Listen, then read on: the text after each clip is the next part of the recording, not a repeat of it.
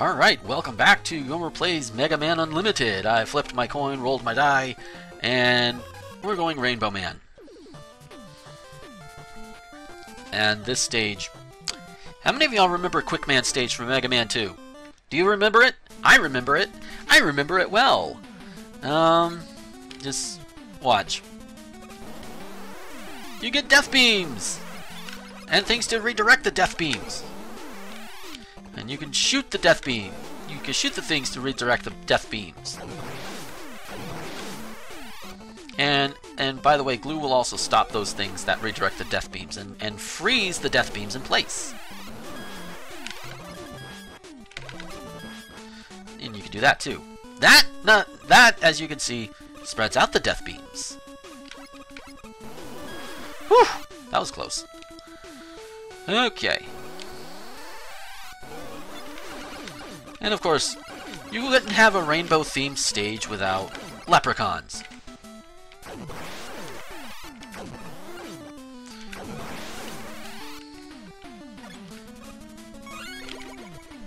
Take a moment to listen to the music.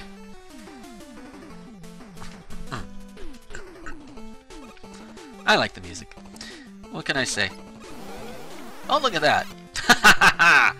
Now this one, I think you kind of have to just, yeah.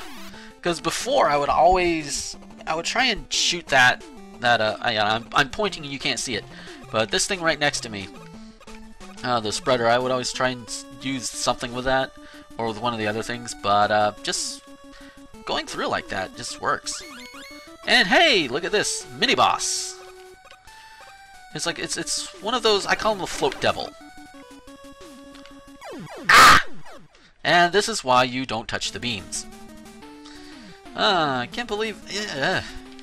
Bad placement. Bad placement of that thing, I tell you.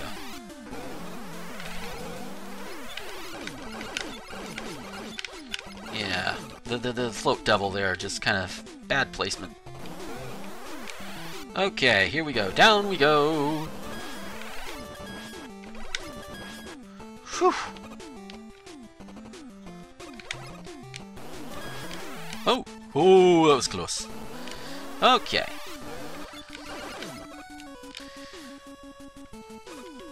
Oh, wait, I don't need to do that. Okay, there we go. This one I need to run through.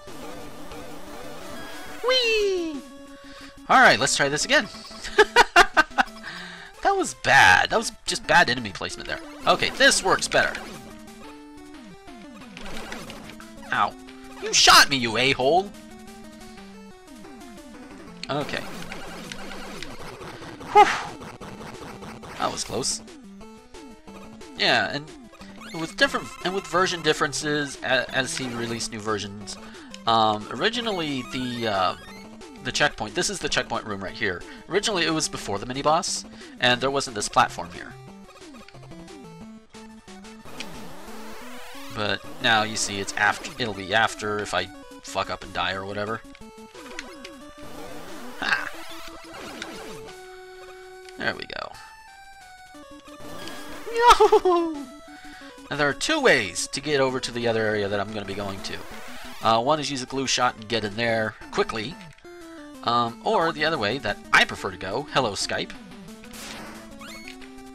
is go here and use the Comet Dash. Hi. Okay.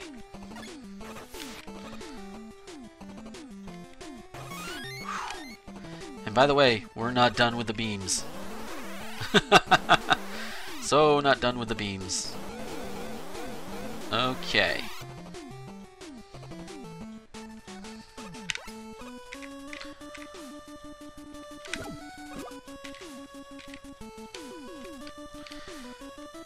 That way works. Get to show off everything too. I like it. Another one of those, if you just shoot it, you don't have to go and hurry through. Or if you want a challenge, you can just hurry through it. Are we almost done with these? Shit. Oh, we're finally done with them. I think that was the last of the beams. Oh my god, yes. Now, maybe later on, I might do some videos going back with the through the other ways, the other paths that you don't take. But I don't know. I'll see what I do about that. But right now, Rainbow Man, we get to the glue shot. This guy. Hi, how you doing? You can run. He'll shoot fire. He'll shoot shit at you. Hi. And of course, boom. That's actually the best I've done against Rainbow Man so far.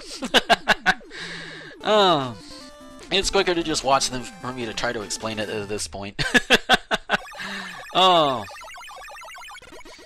But I think it's Rainbow Shot or Rainbow Burst or something is what we get. We'll see in a moment exactly what we get from him. You got Rainbow Beam. Rainbow Beam. Okay. So, yeah. That's what we get from him. And it's very good against Tri-Nitro Man. And I will show you why it's better to use that against Tri-Nitro Man than anything else. But that's going to be in the next video. And until then, this is Gomer, the Ranting Thespian, signing off.